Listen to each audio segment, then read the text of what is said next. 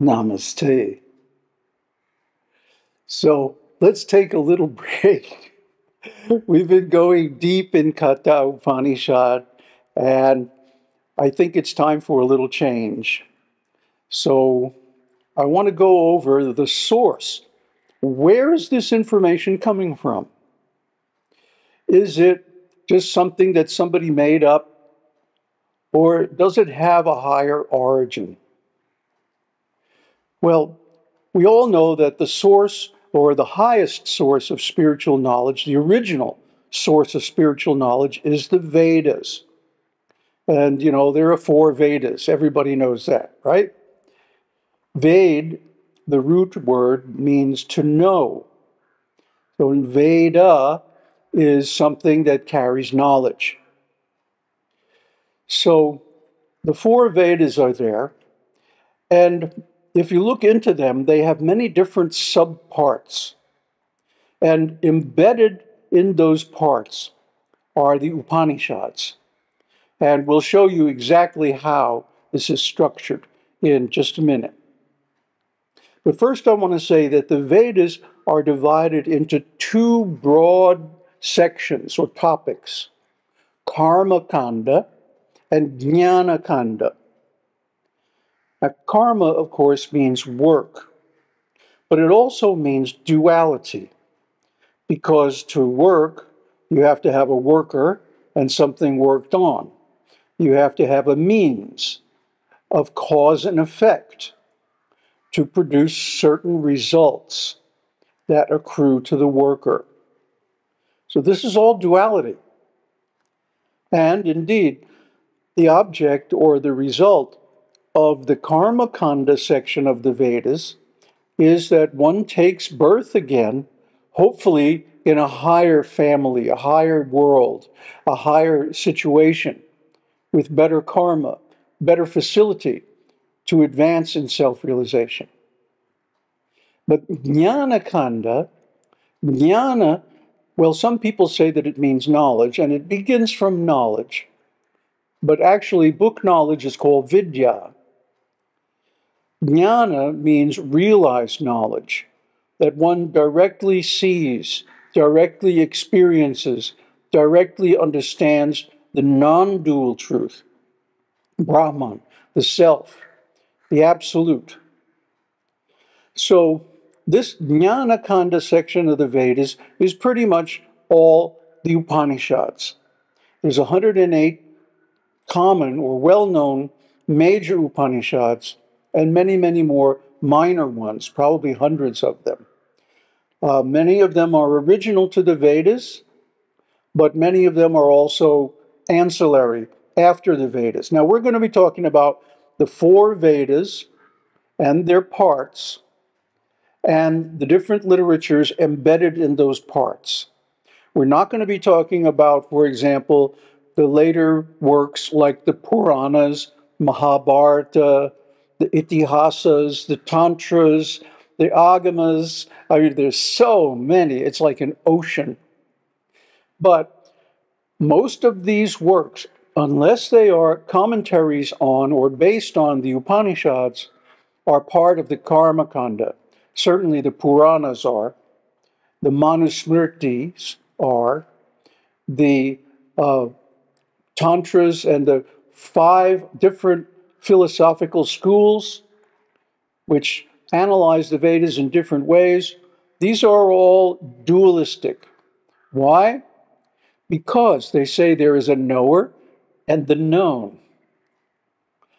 Only in the Upanishads and the literatures based on the Upanishads do we really see non-duality, where the knower, the known, and knowing become one.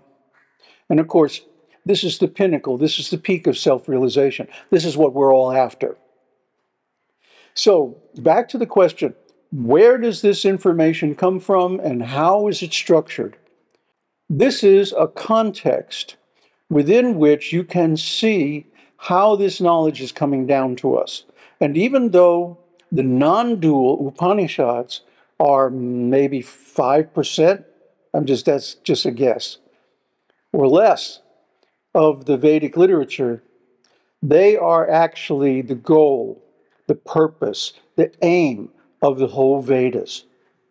And we'll be explaining this in detail in our next series, which is going to be a detailed look at Mandukya Upanishad.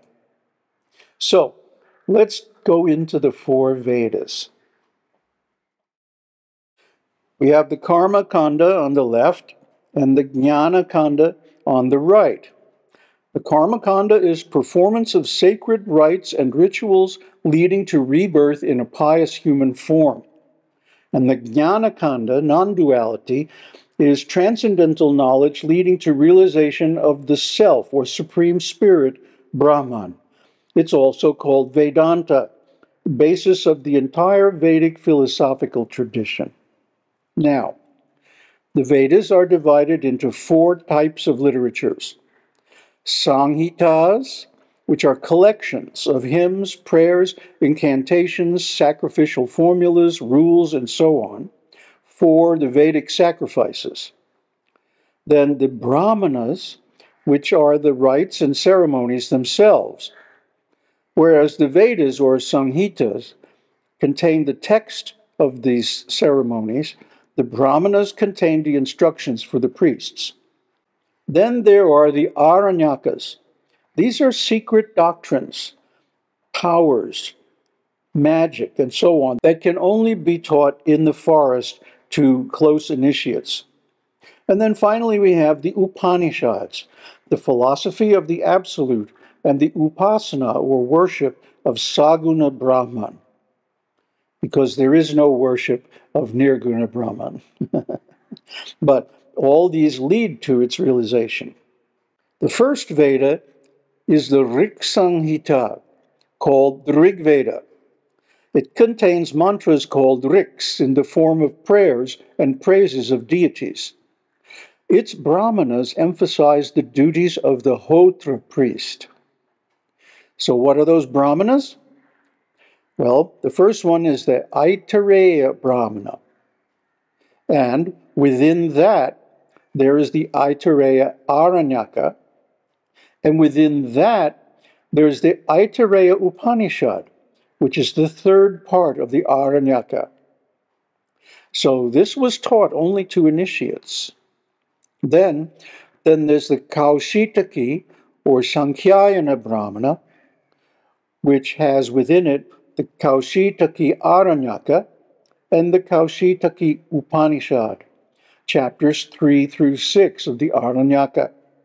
So it is also only for initiates. The next Veda is based on the Sama Samhita, the Sama Veda. It contains melodious chants in praise of the deities. Its Brahmanas emphasize the duties of the Udgatra priest. The Udgatra priest is the one who sings Aum and the Vedic hymns during the performance of the sacrifice.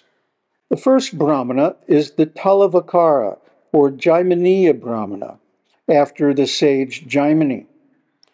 And we don't know about the Aranyakas, but that one contains the Talavakara or Kena Upanishad. Then there's the Panchavingsha, or Tandya Mahabrahmana, the Chandogya Brahmana, which contains the Chandogya Upanishad in its last 8 chapters.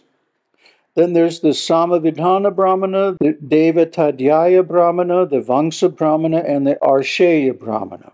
We don't know much about those, but you can look them up in Wikipedia. Next, the Yajus Samhita contains the Yajurveda, dealing with sacrifices and sacrificial formulas. Its Brahmanas emphasize the duties of the Advaryu priest. Now, the Yajurveda has 2 recensions, the Krishna Yajurveda and the Shukla Yajurveda. Krishna Yajurveda is an unarranged, unclear collection of verses, and that contains the Taittiriya Brahmana, which contains the Taittiriya Aranyaka, Prapatakas 1 through 6, and that contains the Taittiriya Upanishad, Prapatakas 7 through 9, and the Narayani Upanishad, Prapataka 10. Then there's the three recensions, Kaṭha Shaka, Maitrayani Shaka, and Kaishtala Shaka. And they contain some more Upanishads, the Kaṭha Upaniṣad, Shvetashvatara Upanishad, and the Maitrayani Upanishad. Next is the Shukla Yajurveda, a well-arranged, clear collection of verses. And it contains the Shatapatha Brahmana and the Shatapatha Aranyaka. And these contain the Brihad Aranyaka Upanishad and the Ishavasya Upanishad, two very important Upanishads. It has two recensions, the Madhyandini Shaka and the Vajrasaneyi Shaka. Finally, the Atharvana Samhita is the Atharva Veda, dealing with various arts and sciences, including magic, a knowledge storehouse of the Atharvanas, the procedures for everyday life. It contains the Gopatha Brahmana, and it has two shakas, two recensions, the Paipalada and the Shaunakiya, after the sages Pipalada and Shaunaka. Now, this Veda and its Gopatha Brahmana contain many Upanishads, especially Mundaka Upanishad, Prashna Upanishad, Mandukya Upanishad, Jabala Upanishad, and 23 more. So this is the whole background. This is the whole perspective. This is the whole structure of the basis of all the Vedic literatures that came after it. Now, the problem is most of the literatures coming after the Vedas focus on only one aspect of it. And this is because Vyasadeva, when he wrote, or rather compiled, the Samhitas, Samhita means a compilation of other writings that pre-existed. He divided them into four, and he created four acharyas, four lineages, four paramparas, or disciplic successions, that passed down each one of these Vedas and its associated Brahmanas, Aranyakas, and Upanishads. So in other words, now you have, instead of one Veda containing all spiritual knowledge, you have four Vedas, each one specializing in certain types of knowledge. And even though all four types of Vedic priests collaborate to perform these great ceremonies, great rituals, still, they only know their particular sections of the Vedas. They don't know the others. So they tend to specialize, in other words. And from this comes our present situation, where we have many, many different sects. And each sect has its own favorite deity, its own special types of ceremonies, its own particular culture, language, and so on. And this has created somewhat of a Tower of Babel, where these priests all have differing opinions on the original knowledge. And if you go research online any of these literatures mentioned in this chart, you will find multiple opinions, multiple explanations and interpretations of each one. It's very, very confusing. This is why we like to focus on the Upanishads, because the Upanishads have one aim, and one aim alone, and that is Brahman, the non-dual origin of everything.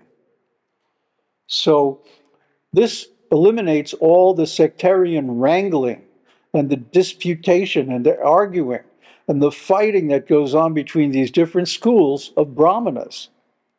So, in other words, God is one. Brahman is one. Brahman is known as the one without a second. What to speak of four? But, for example, Aum is described as having four quarters. And the quarters don't mean the four directions. They mean four parts. And these are the four states of consciousness, which of course are basic to the whole Vedic conception. Even though it's very strange, it seems odd to me that almost nobody is teaching about it. Instead, they're teaching rituals, meditations, and so on that follow from the four basic divisions of the four Vedas and their sectarian descendants. So this has created a situation where nobody really knows the whole picture. That's what we're trying to do. We're trying to focus on the whole thing, the big picture, and show you the context within which all these different books have their meaning and their various places. So we've already covered so many different Vedic literatures in our previous series on this channel. We're going to continue, but we're going to focus only on the major Upanishads, the biggest and most important Upanishads. And so that will lead you, if you follow them, to master the art of consciousness and meditation and eventually realize the highest Brahman. Aum Tat Sat. Aum Shakti Aum. Aum Namah Shivaya.